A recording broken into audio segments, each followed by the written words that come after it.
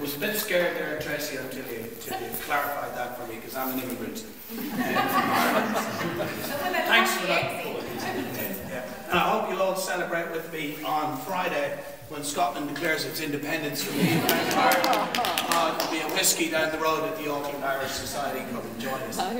These are my two passions. One, colonialism and the effect it has on indigenous people, which is why I joined the MANA movement. I think it's shocking the amount of poverty that Maori people suffer in this land of plenty. And that is a crime. And that's why I joined the MANA movement. But I'm also a trade unionist as well, with the Unite Union, because it's not just Maori and Pacifica that are suffering poverty, it's many Tawiwi, Pakeha, Asian and Indian workers too. And I organise all the fast foods and many of the restaurants up and down Dominion Road, and I'll tell you there's a lot of poverty in this city.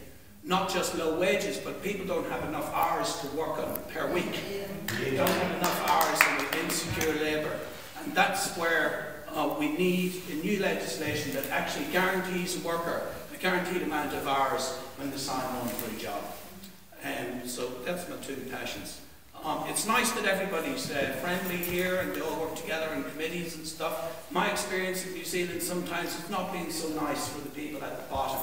I've been out and protesting with the people in Gleninch, good people, hard-working people, working-class people who have been evicted from their houses and are being moved off that land. If anyone saw the documentary on Maori TV, you'll have seen Betty there, you'll have seen some of my friends who've been living in those houses. Those houses were built for heroes. Those houses were built for people who went and fought fascism, who survived the Depression, and all that generation wanted were the basic things, like a place to live, a well-paid job, and free education. And all these parties have stolen those from us, with the exception of some, but the major ones they have. Most of these politicians had free education when they went to university. All these children here will start with a mortgage if they go to university. We believe in free education for all.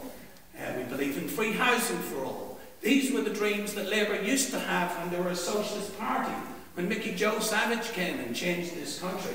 And I tell you what, New Zealand was skint during the 30s, but they spent their way out of a depression then. And those are the kind of big ideas that we need in politics. Because largely in New Zealand there is consensus around this economic system. We'll have some small changes here and there, but basically we won't change the system. I come from another tradition entirely. My inspiration is not politicians and political parties, but social movements of people, like the Occupy movement that asked, why is there just 1% of the population controlling 40 or 50% of our wealth in every country, not just in New Zealand? And the vast majority of us, the 99%, are actually going backwards. Our generations are getting poor. And we have now a class of people in New Zealand called the working poor. They're not feckless, they're not on benefits, as these people would claim. These are people who are working, who can't pay the bills. And that is wrong. That's why we need living wages, but not just given to us from high. We need strong trade unions as well, with the right to strike, with the right to do these things for ourselves, not just from on high. So that's why I'm very active in the trade union movement. So these are the things that MANA stands for. Free housing for all, free education, tertiary education for all, living wages. But how are we going to fund all this? I'll give you an honest answer, and my ACT party friends probably back me here. We're going to tax the rich. We're going to tax them until they squeak, because that's the other thing that's wrong. It's us who pays the taxes in this country. Working people, we have no choice. It comes straight out of your pay packet, right? My fast food workers pay 28% tax. They tell me, Joe, can you reduce the tax the next time you're in negotiation with McDonald's? And I go, sorry, it's the government that's doing that to you. And John Key pays 2.8% in tax. That's wrong.